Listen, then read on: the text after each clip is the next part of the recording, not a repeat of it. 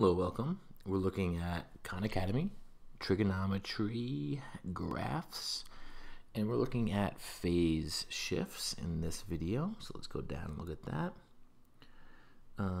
It's down, down, down. I want to look at this one.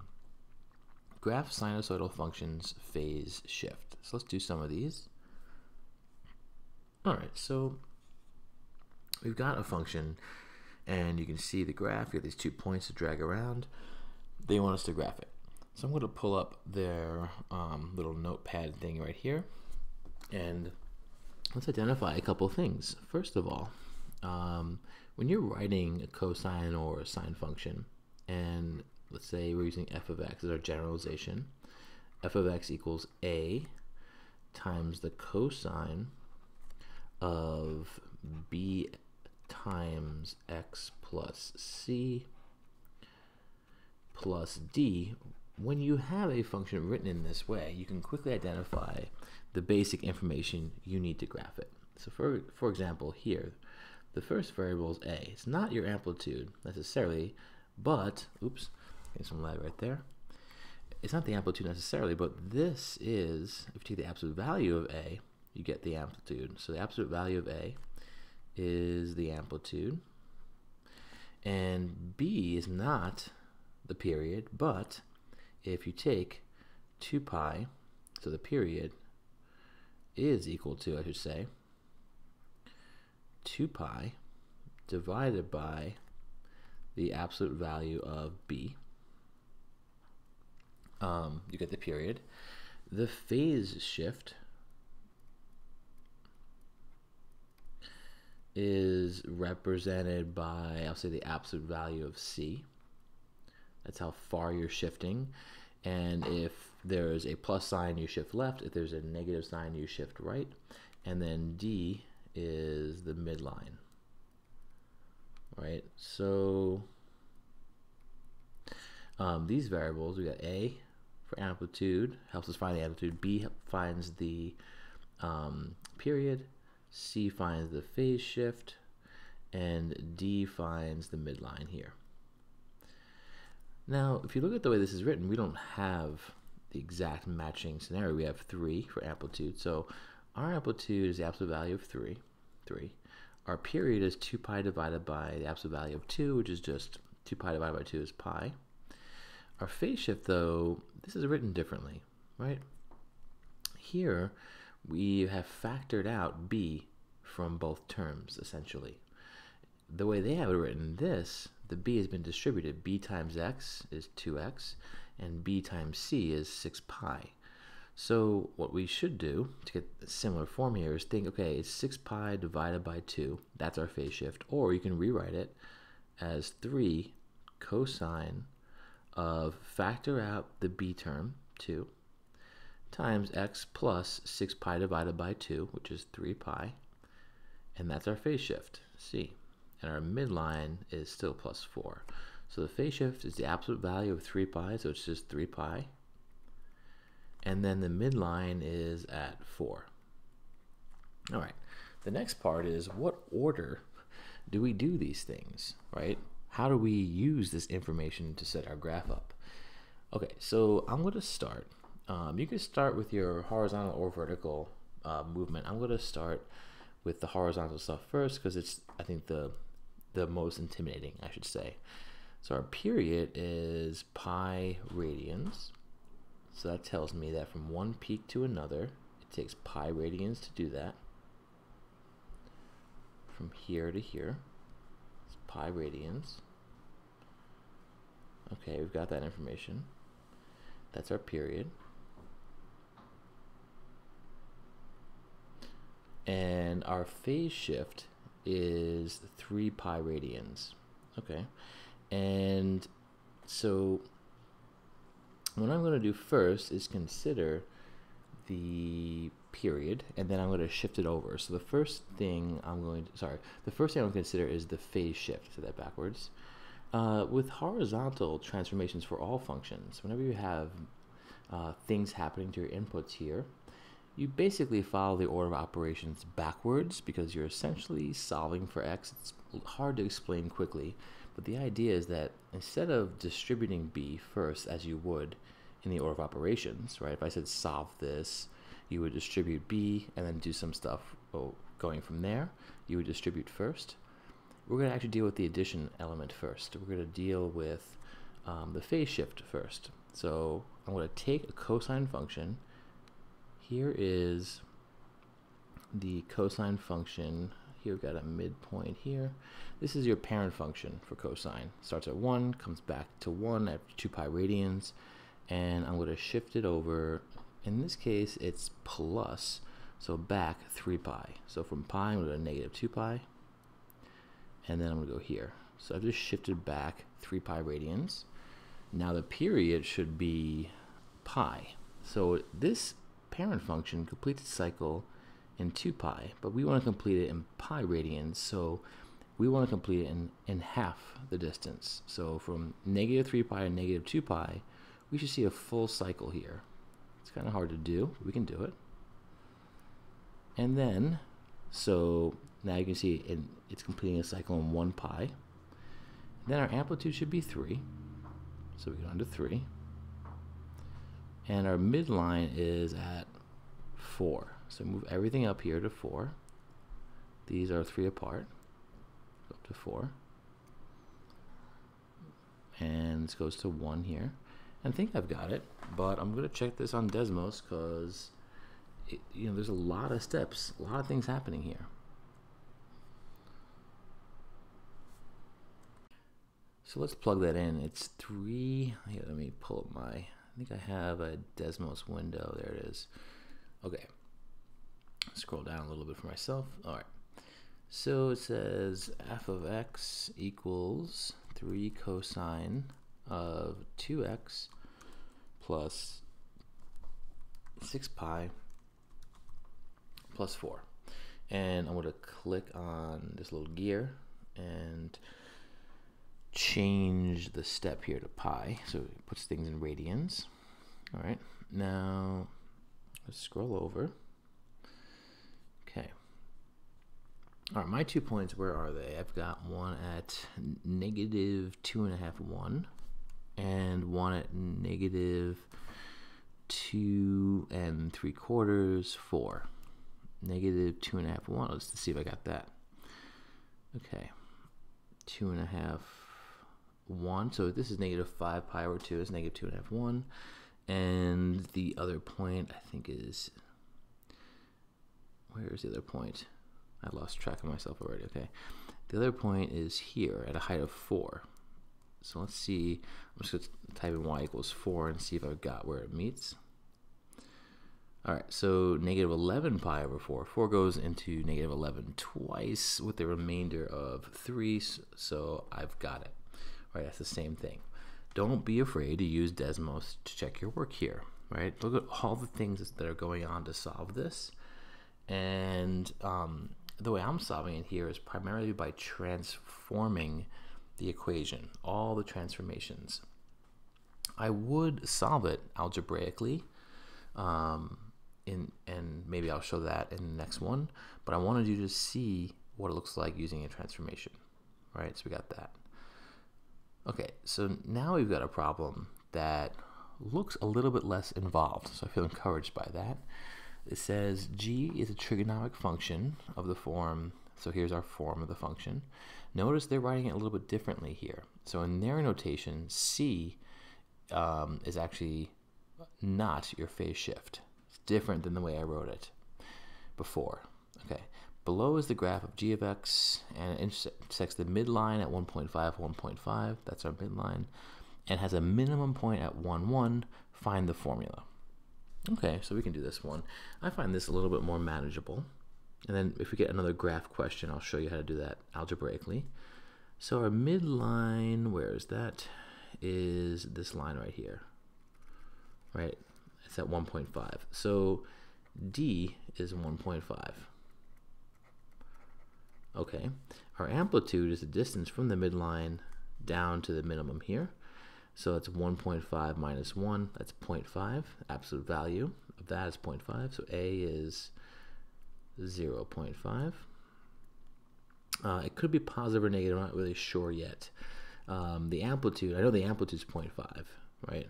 So the amplitude is 0.5, but A could be positive or negative. So I'm going to just write, let's make a little note for myself here. Okay. A is positive or negative 0.5. We're not sure yet. The period is the distance between two maximum points, which we could read nicely here. Between 2 and 4, that is 2. So the period is 2. The value of B, so, is determined by using the period in this case, and period is 2 pi over the absolute value of B. And that means in this case the period is 2. That means that the absolute value of B equals 2 pi divided by 2. Kind of just swapping this around. 2 pi divided by the period is B. So 2 divided by 2 is just pi. So here B could be positive or negative pi. We don't know which one yet. Again, because we're taking the absolute value of that, and that will determine our function. Our function's period. So you can be given positive or negative pi. And when you take the absolute value of that, you get pi, and the period will be 2. So we don't know which one it is yet. Okay, and then we also want to look at our phase shift here. Well, what I like to do at this point, they tell us we're given a sine function. Okay, I see that this looks like a cosine with no phase shift. It looks like a cosine function. But with a sine function, I'm thinking, wow, this sine function, you can see it visually here. If it started on the axis, if my y-axis was right here, because sine, if you remember, starts at 0. So pretend for a second these two axes that I'm drawing are the x and y axis.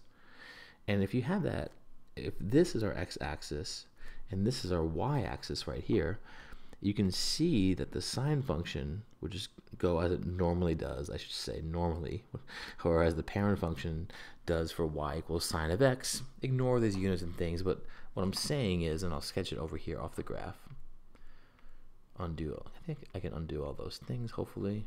Yes, okay. If I had a parent sine function, because we're working with sine here, it looks something like this, right? This is our sine function, f of x equals the sine of x.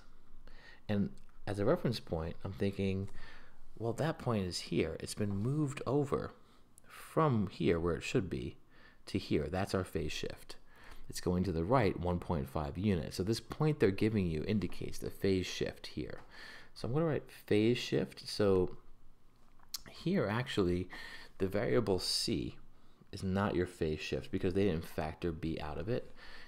In our case right here, our phase shift will be, I'll write ps for phase shift, equals 1.5 units, and it's going to the right. So I'm subtracting that value because of horizontal transformations. If you subtract, it goes to the right. And then I'm going to divide it, I'm going to multiply that, excuse me, by pi right here.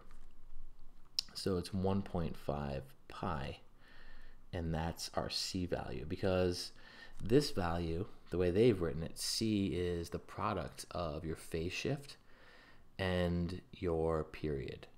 So now the question is, do I use positive or negative pi? Do I use positive or negative amplitude? What do I do? Positive or negative value of a, what's going to happen? So first, I'm just going to write this function this way. Y equals 0.5, so I'm going to write a as a positive value, times the sine of, I'm going to write the period as a positive value. Sorry, I'm going to write the b value as positive pi, x, plus 1.5 pi, plus 1.5, which is our midline. Now, one thing I want to change right away is this sign right here. That should be minus, because I'm shifting to the right. That's the way I'm viewing this. You could view it as a shift to the left and then solve it differently.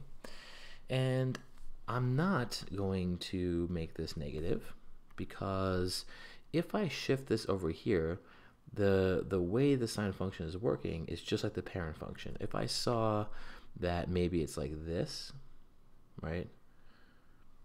then in other words, if it's going down through this point instead of up, I would consider it reflected over the x-axis, or reflected over the midline, I should say. But here, the way I've written it, it works nicely, right? And as for positive or negative pi, we'll look at both of those examples right now in Desmos so you can see what happens. But first of all, let's make sure we've actually got something that works here. So we have a sine function. They call it g of x, so I'll call it g of x here, equals, I typed in 0.5 minus 1.5 pi minus 1.5 pi. And I do want to enclose this in brackets.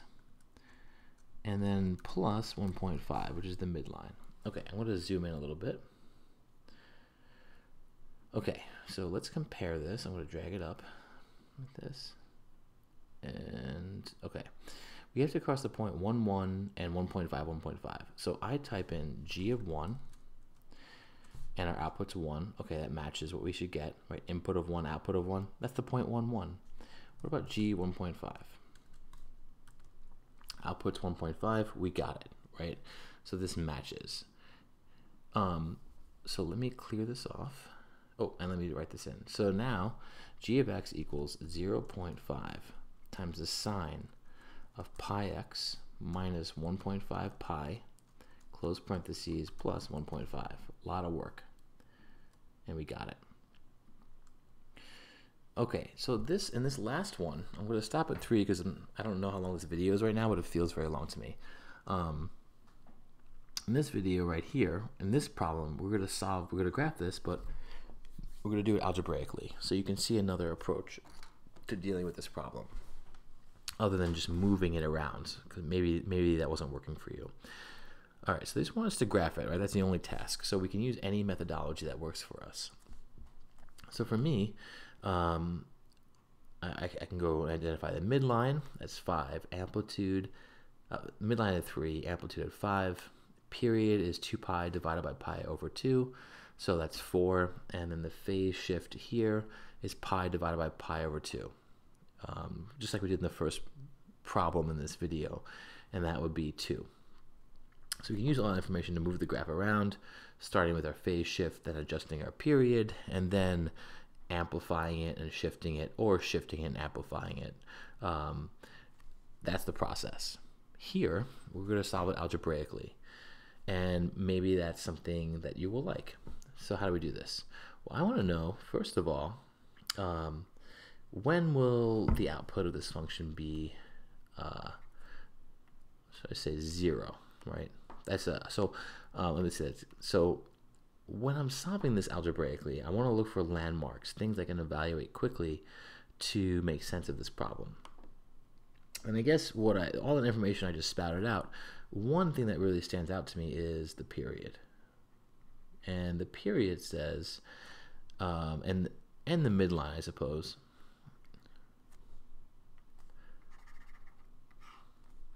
So any of those features of the graph can be helpful.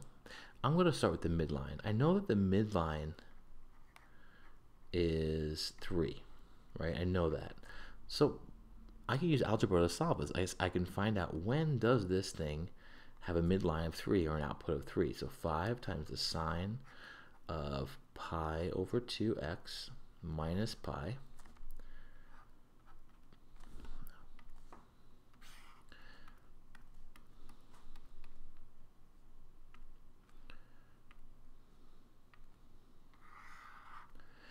Okay, so I think I said earlier in the video that I want to show you how to do this algebraically. I'm going to avoid that. And I just remembered that later in the modules, you'll see algebraic work on this. So I'm going to hold off on that. So let me remind you how to solve this graphically. We've got a midline at 3. Okay, I feel good about that. Oops. Midline is 3. The amplitude is the absolute value of 5. So the amplitude is 5. The period can be determined from the b value. The period is 2 pi divided by pi over 2. So 2 pi times 2 over pi. Right? When you divide by pi over 2, you multiply by the reciprocal, and that's just 4. And right here, that's not our phase shift. I'll write PS for phase shift.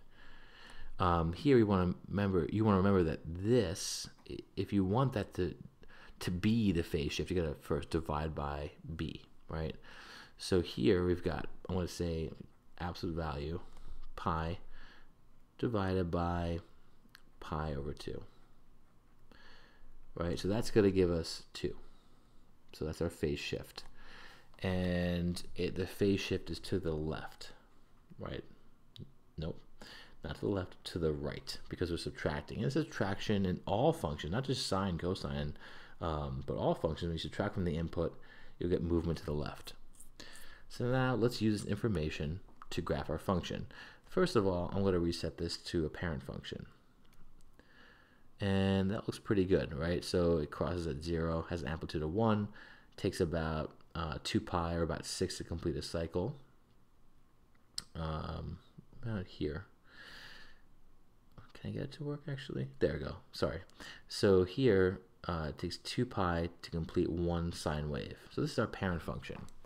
Now I'm going to adjust it. I'm going to do the horizontal stuff first, and I'm going to start with the shifting, the phase shifting. I'm going to shift it twice to the right. Okay. Did I do that correctly? Oh boy. Let me start over. This, okay, so I'm at 1.5 here, so I should go up 2. 1, 2, 2. Okay. Phase shift is done. Period is 4 though, so it should take from 2 to 6 to complete 1 cycle. So I'm going to kind of mess with this until I see that happen. There it is. There, from 2 to 6, it completes 1 cycle. Now, our amplitude is 5. Okay, so I'll mess with that first. When you do vertical shifting, you can stretch it first and then move it, or move it and then stretch it. Because I stretched it first, our amplitude's 5, and now I'm going to go to a midline of 3. So I'm just noticing, okay, if I move this up to 3, I have to move this to 8 here, right? And I think that does it. Let me just make sure here. Unless I moved, I think I moved it over by accident. I think that's better. I say it's better because the period should be about 4, and that looks better.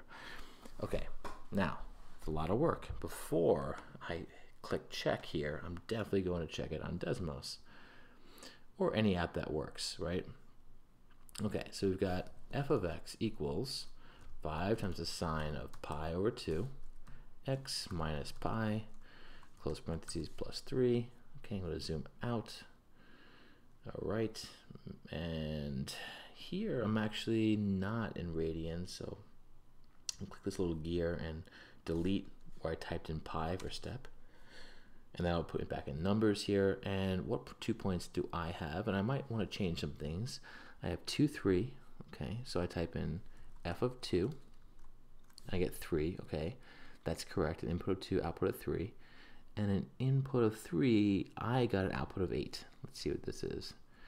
Input of 3, again, output of 8. I've got the right graph. Okay, so I'm going to click check. Boom. All right, so that's the gist of these problems, and I hope this helped.